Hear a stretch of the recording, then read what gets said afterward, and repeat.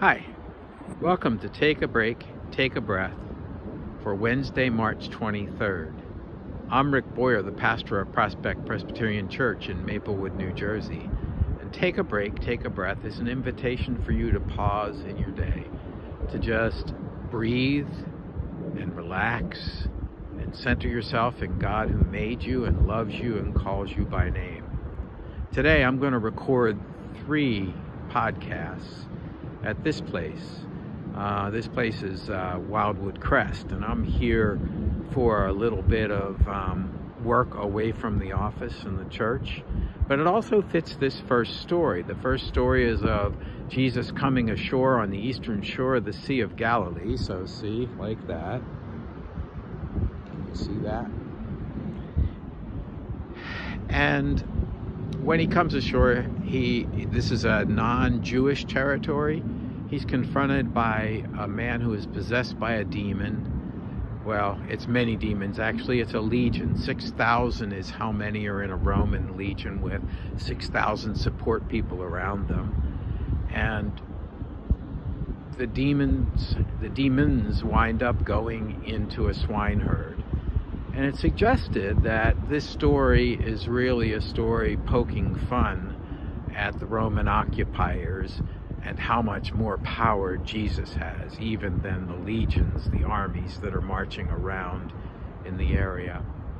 So if you haven't already done so, I invite you to go to a quiet place in your house and to settle into a chair, close the door in the room, close your eyes. Take a deep breath, and as you breathe in the breath of God. And as you breathe out all that separates you from God. As you breathe in the breath of life. And as you breathe out all that does not give you life. As you breathe in God's peace. And as you breathe out all the things that disturb your peace. Your worries, your fears, your anxieties, all the things that need to be done today. Just let them go for a little while.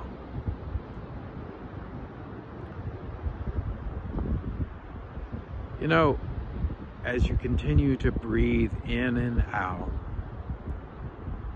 become more aware of God's presence with you. Sometimes a walk along the ocean side is what does that for me. As I see the waves coming one after another, the repetition washes away kind of all of the things that are separating me from God. And so it's the right place for me to be today to record. Imagine that as you are sitting there, that God is washing away all of the anxieties and touching every part of who you are. Like walking along a shoreline, and when you do so, you know, the tension just drips off the tips of your fingers, and the tension just drops off the bottom of your feet. So allow yourself to relax in that way. Your mind gets calm as you consider God's presence with you, and your face relaxes. And your neck and your shoulders and your arms relax, and all the tensions drip off the ends of your fingers and are washed away. Your back is relaxed. And your heart rate is slowed, and your breathing stays nice and deep. Any anxiety and tension and upset that was in your stomach is going away. It's as if it's just you and nature and God for this little while. Your legs are renewed and refreshed, and the heaviness that you felt in your legs is going away.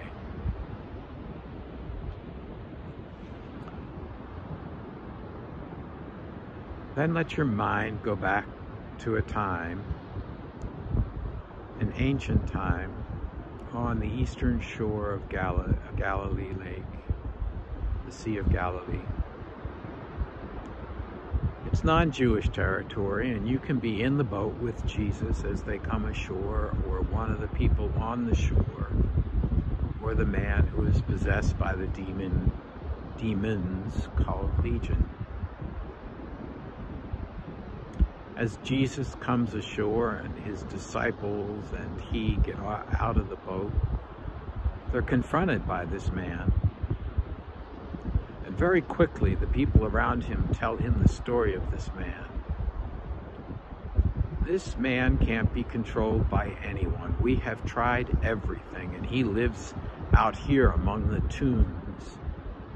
We've tried using chains, and he breaks them. We've tried chaining him over and over again. We've tried everything we could think of to bind him, but nothing has worked. He just breaks it all and lives out here. The man cries out to Jesus, "What have you to do with us, Jesus of Nazareth?" Jesus says to the man, "What is your name?"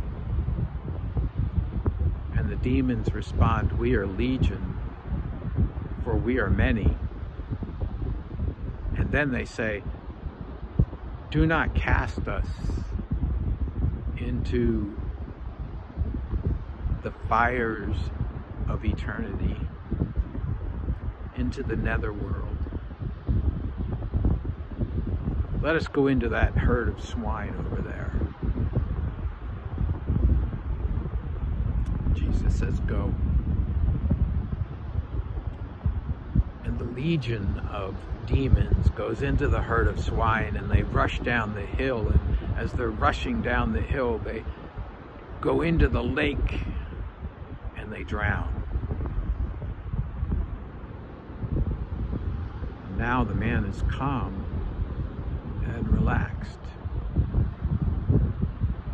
Some of the people run to the village and they tell everyone what has happened, and soon the village people are coming out to see Jesus, and they beg him to go away because they are amazed and awed and fearful of the great power that they see in Jesus.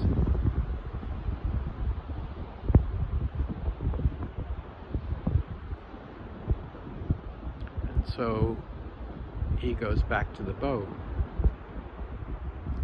But as he's going back to the boat, the man who had the demons begs to go with Jesus, and Jesus says, no. Return to your former life, to your family and your friends, and tell them, and tell all of the people all that has happened to you.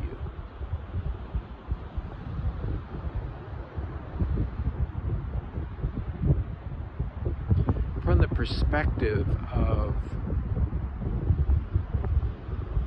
whatever character you were, did you notice anything different?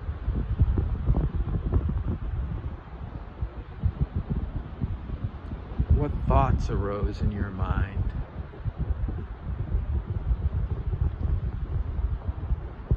What prayers are being called out of you as you think about this story and the story of your life and the world around you? You have a chance to talk with Jesus before he gets back in the boat, and so the two of you sit and talk for a while others prepare the boat to leave.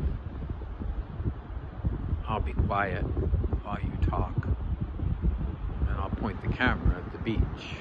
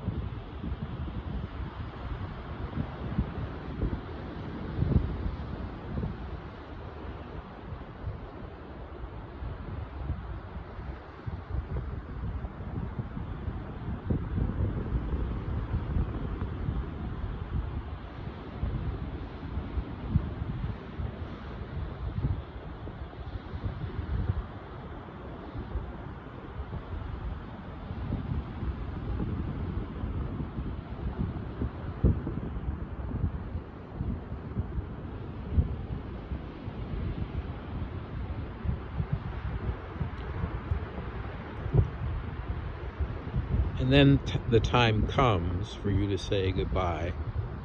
Those who have prepared the boat have finished the preparations and they're ready to go back across the Sea of Galilee, back to their homeland and among their own people. So you say goodbye to Jesus in whatever way is appropriate. And you allow that image to move away, to fade. And you bring yourself back to the room where you are.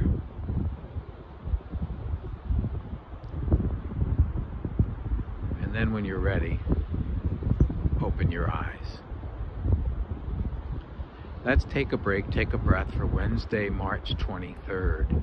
The reading is Luke 8:26-39. I invite you to read it a couple of more times. There's more details than I gave you in this verbal telling. And to put yourself in the story in different ways each time that you read it between now and the next podcast of Take a Break, Take a Breath. If you have feedback for me, or you want to talk or pray with me, send me an email and I will make arrangements to talk and pray with you.